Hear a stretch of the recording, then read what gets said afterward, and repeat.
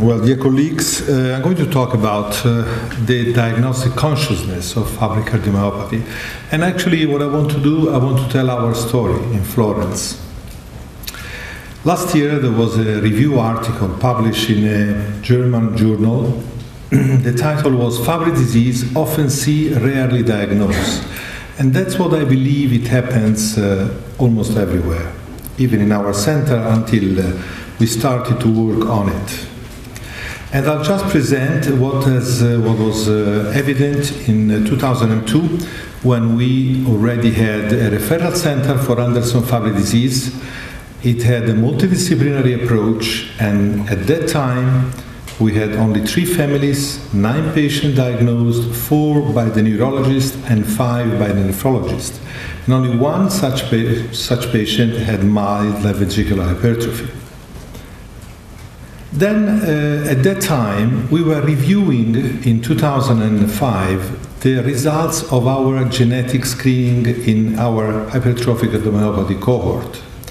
And at that time, we still were doing only 3 sarcomeric genes, the most frequent ones. And here there is the first results. Out of 88 patients, we were able to diagnose as myofilament sarcomeric positive 57% of the patients. And we had 38 patients remaining where no mutation was detected.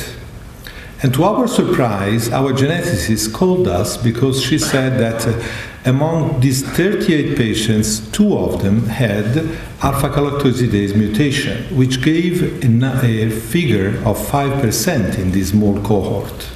So we were quite surprised, and we had to enter the field of Fabry disease. We went on to see these patients. This was the mutation. The alpha-galactosidase activity in leukocytes was very low, just a bare 2. And this was the ECG of this first proband who had severe functional limitation. It was a male of 40 years of age. And this was his echo with asymmetric hypertrophic cardiomyopathy, with a septum with a maximal thickness of 22, mild matrix regurgitation, and mild left atrial dilation, with a normal ejection fraction and severe diastolic dysfunction. And this was responsible, of course, for his symptoms and severe functional limitation. The second case was what you would call now a cardiac variant, because usually when they have this mutation, they have no other organ involvement. Again, the alpha-galactosidase activity in leukocytes was very low, about 2. Again, this was the ECG of the patient with clear biventricular hypertrophy. He was mildly symptomatic in his late 50s, and this was again a case of undistinguishable hypertrophic cardiomyopathy from the sarcomeric ones. Again, ejection fraction normal with severe diastolic dysfunction calculated by mitral inflow at TDI. A few years later, we had the data after screening 8 sarcomeric genes in all this cohort. And at that time, we already had collected 203 patients, and the prevalence of sarcomeric myofilament positive rose to 62%. Anyway, we still had 77 patients which were negative, and they were also tested for alpha-galactosidase mutations. But however, we still got the 2 patients that we already had been detected before. So increasing the number didn't increase the prevalence, it lowered the prevalence, which went down to 2.6%. So it depends also on the cohort that you are examining. You know, if you're just seeing a small cohort, of course the figures may go high. At that time, then, we started to screen for Anderson-Fabry disease in our patient population of HCM. And we planned 200 HCM patients, and in 43 females, probands with age at diagnosis greater than 40 years, which were negative at sarcomeric mutation screening, we did the mutation in the alpha-galactosidase gene. And the number was 0. We didn't find any. Then we went on males. And we consecutively analyzed leukocyte alpha-galactosidase activity in 157 male probants with age diagnosis greater than 30 years. And in this case, we found 2 additional cases, which were then confirmed by genetic analysis. So our prevalence now in a large cohort of males is about 1%, 1.3%. This is one of these cases that were detected through this screening with alpha-galactosidase activity. The level of leukocyte alpha-galactosidase is still very low, 3.4. This is striking ECG with a short PR and with striking voltage criteria for hypertrophy, left ventricular hypertrophy. And this is a typical case just similar to the ones that you have seen before, with normal ejection fraction and severe diastolic dysfunction. Of note, in this case, who was very young and he had severe functional mutation due to dyspnea and angina, he had no coronary artery disease on coronary arteriography.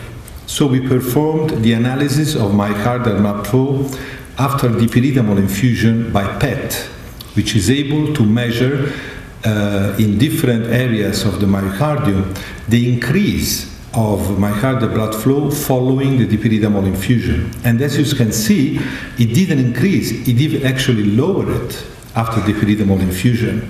So this is severe microvascular dysfunction, which is another characteristic of this disease, due to the endothelial storage of GL3 and to the obstruction of the microvascular vessels.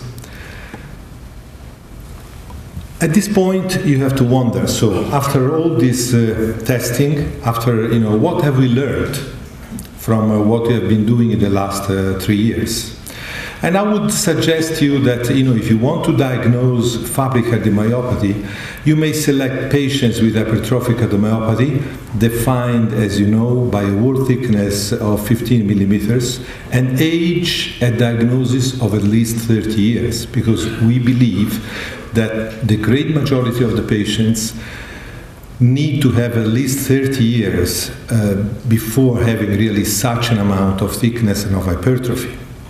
But also you have to take in account that your Fabry disease patients may be hidden into those patients with mild left ventricular hypertrophy, which are often diagnosed as hypertensive cardiomyopathy or hypertensive left ventricular hypertrophy, with wall thickness between 12 and 15 millimeter, and have additional multi-organ involvement like mild proteinuria or mild renal impairment or angiokeratoma, which should be looked for in the trunk and above all around the pants of the patients. How can we be helped in searching for Fabry cardiomyopathy? There are some red flags which we have to take in account. The history, for instance, of the family history or the history of the patient. And in this case, the personal history is that in childhood, usually, a great majority of the patient have a history of neuropathic pains that sometimes then disappear. Or they had hypohidrosis with high temperature, so-called fever, but instead it's not fever, following, for instance, physical activity. And particularly disturbing because this leads patients to have antibiotic treatment for a supposed infective disease. Or they had in their childhood abdominal cramps and diarrhea. And above all, in the family history, it's very useful because there must be absence of male-to-male transmission. So if your proband, you're testing his father, and the father has hypertrophic cardiomyopathy, you can just exclude Fabry cardiomyopathy because this is an X-linked disease that is passed by the mother.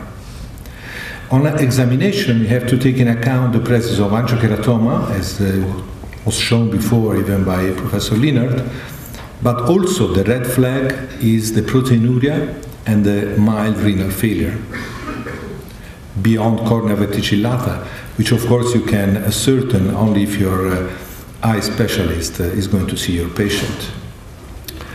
The cardiologist red flags comprise sinus bradycardia and chronotropic incompetence, which you may assess by Holter monitoring. In older age, AV block, so if you have a hypertrophic cardiomyopathy patients in the 5th or 4th decade who goes into complete AV block, suspect Fabry cardiomyopathy. Of course, short PR interval, it was said before, in a minority of patients, and of course, voltage criteria and ST changes for left ventricular hypertrophy. Most of the patients look non-obstructive, although it's been reported that you may have latent obstruction. You may also select your patient by the presence of right ventricular wall hypertrophy. Although this is not easily seen by echo, it may more easily be detected by MRI.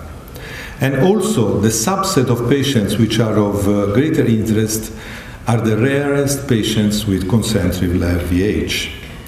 Of course, if you use in your hypertrophic cardiomyopathy patient MRI and you detect late gadolinium enhancement in the posterior wall, then again suspect Fabry cardiomyopathy. In conclusion, I would say that right now I believe that we all know that if you have to suspect Fabry cardiomyopathy in women, you can only rely on alpha-galactosidase gene mutation. While in men, as I said before, it's just enough to use and to evaluate the leukocyte level or alpha-galactosidase activity. And hopefully in the future, there is a good hope because the dry blood spot has been validated, so you don't need to take fresh blood or frozen blood that has to be sent to specialized laboratories in order to detect and to calculate this value, but this can be done through a dry blood spot that can be maintained for 1 month. Within 1 month you can send it to the lab, and it's rather easy to store. So let me give you the final end of the story. Because right now in Florence in 2010 we have actually 15 families with Fabry disease, the same number that was detected by the neurologists and the nephrologists, but we contributed with 10 additional patients, either with hypertrophic cardiomyopathy or with left ventricular hypertrophy. And then doing a systematic family screening, which is rarely complete because some patients refuse to be screened. We have now 47 patients, some males, but more females, of course, being an X-linked disease, with a wide range of years. And, in this this subset of patients, you will have, most of them will have some left ventricular hypertrophy, about 50% of them had, as it was reported by my colleagues in the past in the literature, with a range between 13 and 26 millimeter. And only a minority, 14%, will clearly have hypertrophic cardiomyopathy. But in order to have really to give all the advantages of nowadays technology to our patients, which is treatment, specific treatment for this disease, I believe that we all have to take in account that we all have to think about Fabry disease, and we have to try to diagnose that through our ECG and echocardiography lab. Thank you very much for your attention.